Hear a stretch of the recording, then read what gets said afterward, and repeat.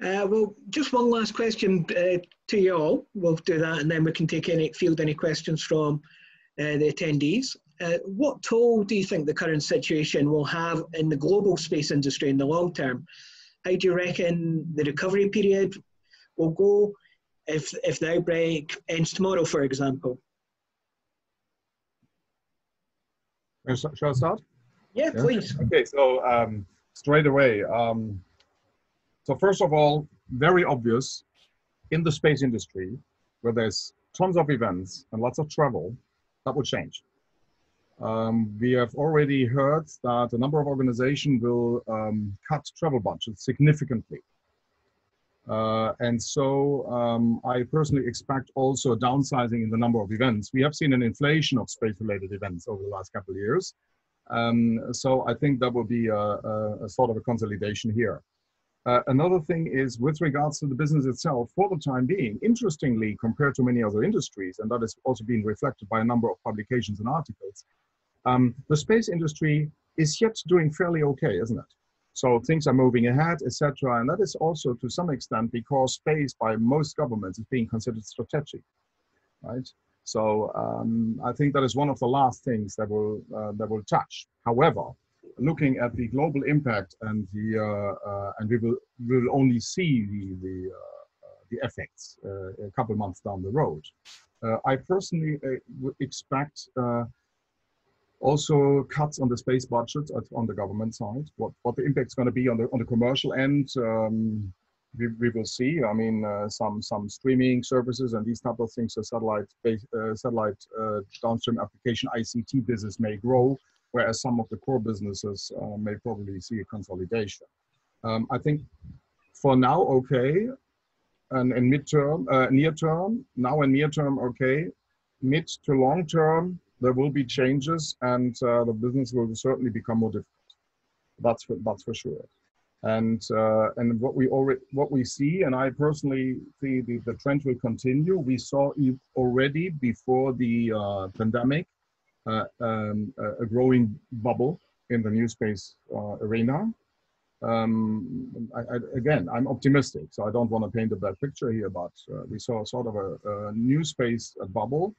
And now we have also old space and other space-related businesses which will face some trouble in the future. So there will be some insolvencies, which not in and more, which will not necessarily mean that all those businesses go out of business, but there may be some takeovers and M&A activities taking place, kind of sort of a streamlining of the spirit.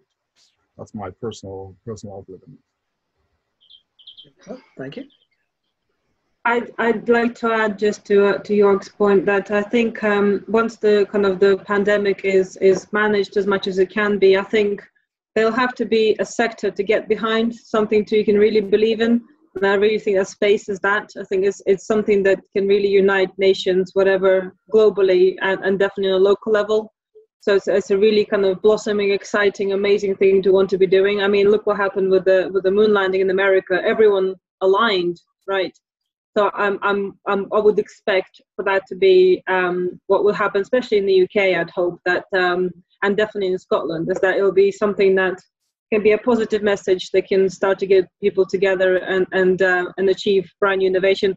And I'm actually hopeful that the lockdown may have provided some innovation we weren't expecting, because people had to change how they're working and maybe approach their kind of businesses differently. So might have inadvertently created something we don't even know about just yet. So I think it'll be, I can see that being a growth area because of that, having something that is exciting, that can be very visionary, that can be very get everyone excited for it, really. I think that's a great point. I think my concern, and I know many of you have heard me bang on about this in the past, is that in the space industry, I think there's still a disconnect between how amazing the technology is and how great it is for life on Earth, but there's a disconnect between that and the general public. And I think even now, even more so, we need to be, all of us, anybody that's watching this now, do a much better job in telling your story, telling what your technology can do to help. Because I think there's going to be a bit of a filter on a lot of industry going forward on doing good. And I think for the space industry, we know we're doing, I mean, there's amazing things out there, but we have to do a better job at telling what that is. I was on another call earlier where somebody was telling all these amazing technologies that are helping with COVID, and isn't that great? I didn't even know these things, and I'm in the industry. How is somebody, you know, so if we're looking for public support and we're looking for people to really get excited about space and back space, then they need to know why. And it can't just be, you know, making fun of Elon and maybe going out to see, you know, Starlink and then having a debate on Instagram about if it's a good thing or not. Like, we need to start telling, you know, especially stuff that Skyroar's been doing during the pandemic, but also, you know, Green Hilly has been and Virgin have been. So it's starting to just tell those stories a bit better, so that, because there are going to be a lot of space programs are still publicly funded, and there's going to be less of that. And I know, you know, what we went through with our funding down here for Spaceport Cornwall, and I know what Scotland's going to be going through with their planning permission up there. You know, public support is huge, and it could potentially be an issue if they don't understand why we need satellites and what satellites are doing, or what space technology can be doing back here on Earth. So I think that filter is going to get even more so. So I think you're totally right, Christina, but I also think that we still have to do a really good job at telling the public in a more digestible way about what the industry is doing and why they should be backing it. Because I do worry, you know, with some of the entrepreneurs out there that are in space getting a bit of a bad name over this pandemic, is that there might be that vanity project type argument that we've seen a lot down here in Cornwall. And yeah, so that's my plea to all of you and the industry, is to get out there and really push your message and push that message about doing it for good. I fully agree. I fully agree. Can I? Yeah, sorry. Can I quickly touch on that? So, I mean, this is the core of what we do. I mean, Space Iceland doesn't really, we sort of embed ourselves in projects, but we do not run a lot of projects. We help and we service the industry and we talk to the politicians. So we've, I mean, one of the things that we are facing is that you have a country of 370,000 people, and a fair question is, how are we going to contribute to space, and why should we? And another question that we get quite frequently is, obviously, I mean, there are so many problems to solve here on Earth. Why would we be thinking about space? So, I mean, we've been forced to answer that. Well, space science and exploration is about understanding the planet we live on, and we've been very sort of active in identifying some of the benefits that Iceland reaps from satellite imagery, like following volcanic eruptions, which are surprisingly frequent in this country. And so that is sort of the conversation that we have. We've also, as a strategy, as we aim to be I would say the most cooperative space aspirational nation that you can find. I mean, we are radically open and transparent when it comes to what we're doing, and we pull people in even if they on the face of it only have like a slight connection to space. And in a year we managed to open partnership all over the world because of that approach.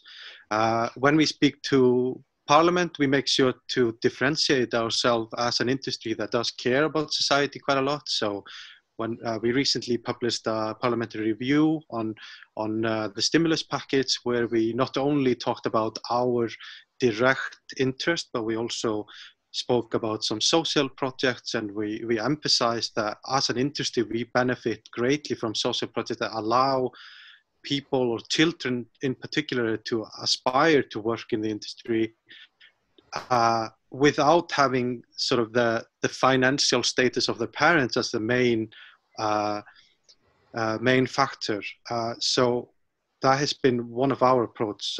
We do work very hard on showing people how we relate to their daily life, and we take it to heart. It's not just a story that we're telling. We also, as a group and as an industry here, because it is developing, many of us are people, young people that have sort of reaped the benefit of how good Iceland is to educate people to have opportunities. But actually, one of the weaknesses that we have as a country is that we're not necessarily as good at providing those opportunities. So we have people moving all over the world and sort of seeking opportunities. So our way has been to really try to align ourselves with our legacy. The French came here and launched some rockets in the 70s. All of the Apollo astronauts trained here. We have people coming over all the time. We had a Mars rover tested here last summer. So we try to link with that, and that's obviously the upstream, but then we also speak quite heavily on the downstream portion of the space industry. And I think, I mean, with COVID, the fear is, or was originally, that private investment would dry up, but hopefully we can get governments to kind of pick up the slack a bit, because private investment has been the driving force for the last, I would say, maybe 10 years, in at least the new space sector.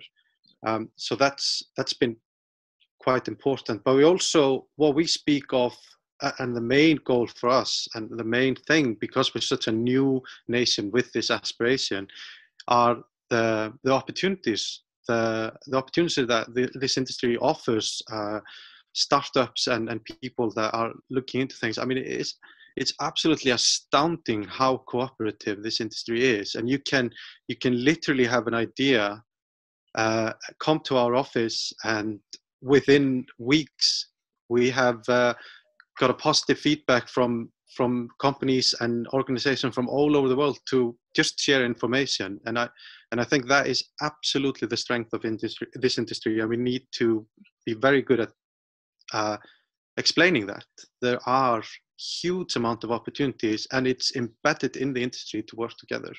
Sorry, Thor, I'm going to have to jump in here. We're coming to the end, and I just want to, so I'll apologise to Robin. I know he probably wanted to jump in there, but we're running low on time. So I would just like to, first of all, thank Christina from the University of Edinburgh, Thor from Space Iceland, Melissa from Spaceport Cornwall, George from, I will get this right, JKIC, and Robin from Sky Rota. Thank you very much for attending and speaking on our behalf today.